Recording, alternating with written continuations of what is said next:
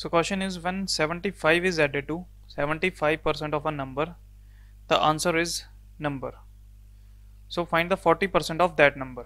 So question में given है कोई नंबर है, अगर उसके 75% में अगर 75 जोड़ते हैं तो हमें वही नंबर मिल जाता है. सो उस नंबर का 40% कितना होगा.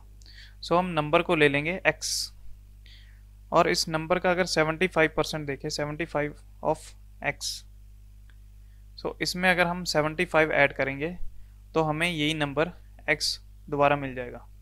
सो अगर इसको सॉल्व करें तो 75 की फ्रैक्शन होगी 3/4, 3/4 of x plus 75, this is equal to x. Now इसको सॉल्व करें, इसको उधर ले जाके माइनस करेंगे तो ये आएगा 75 इज इक्वल टू 1/4x. सो यहाँ से x की वैल्यू हमारे पास आएगी 300. सो अगर इसी 300 का हम, इसी नंबर का हम अगर 40% निकालें, 40%, सो यहाँ से परसेंट हटाएंगे 40/100, तो 0 से 0 कैंसिल.